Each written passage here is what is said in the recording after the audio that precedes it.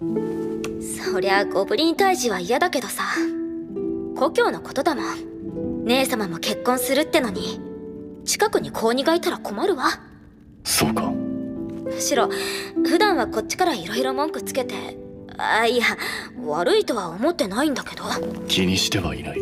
さ We need to talk about Goblin Slayer. Okay, for real though, we need to talk about Goblin Slayer. Episode number 7, Jungle Cruise. You know, I'm getting to a point where like less and less is actually happening during these episodes. So here's kind of the beats.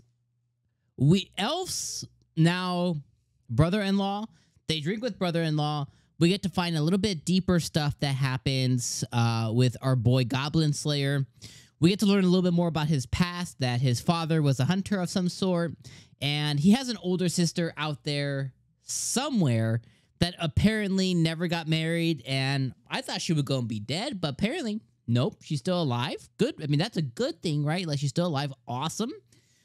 So we find out more about Goblin Slayer's older sister and how he's going to repay her someday. Then we have Elf having a conversation with her actual sister in Elfish, but then they switch back to Japanese. I don't know what the point of even speaking in Elfish even a little bit is, if they're just going to swap back to Japanese and continue their conversation. But hey, I digress. I'm not going to judge a book by its cover. It is what it is. And but they did that, and she talks to him. Basically, the crux of the conversation is humans have a short life. Elves don't. Don't put your eggs in the goblin basket because he ain't going to be around for long. And she's like, I know he only has a few decades left, but, you know, I want to be there for them kind of thing. Basically saying, I don't give a F what you say, sister. I'm going to outlive him. That's okay. I'm going to be there while he's alive. You got to respect that. And then later on, she ended up cuddling on him a little bit.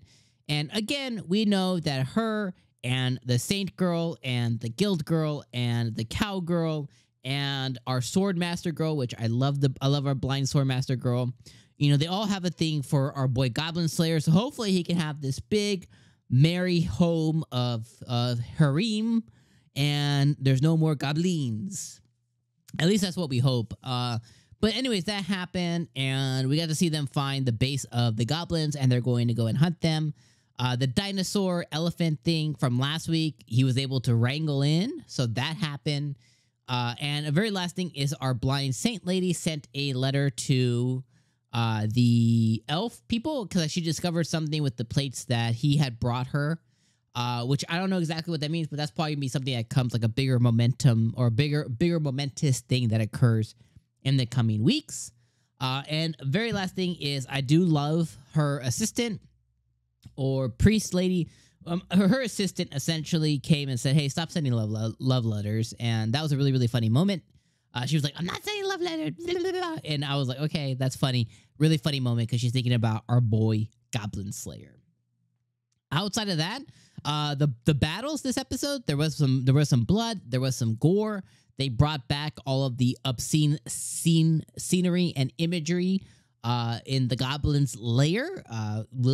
You know, they brought all that back this week. That's what it's known for. So glad that we're back at that moment. But overall, that's really all that happened this week. And I guess, you know, in talking about it, it's a lot to shove into 20 minutes in a way, but I don't know. I just felt like this was another episode of Goblin Slayer. Definitely a continuation from last week. I'm at a point right now where I haven't been impressed. And, you know, in thinking of other shows like Eminence in Shadow or, you know, Shield Hero or last season's Mushoku Tensei, when it comes to these action-oriented shows, I get more impressed often, or I leave an episode like foaming at the mouth of happiness than I do the opposite. And Goblin Slayer season 1, I felt like was a lot of that, but season 2 has been more of just like it was going up and we hit this peak before the big peak of the mountain, and we're just kind of hanging here. We're camping out here this season. And I feel like there's moments of like, well, let's check okay, we're gonna go back. You know, like that, but nothing that's just like bah. Anyway, that's my feelings. Not bad, you know, not awesome, just good episodes of Goblin Slayer. Nice 7 out of 10s. Very comfortable and cozy. Anyway, that's my feelings for this episode and the season so far. Let me know what you guys thought of this episode down in the comments down below. Definitely need to see more of my sword priestess on screen. Glad we're getting a little bit more of her this week and last week.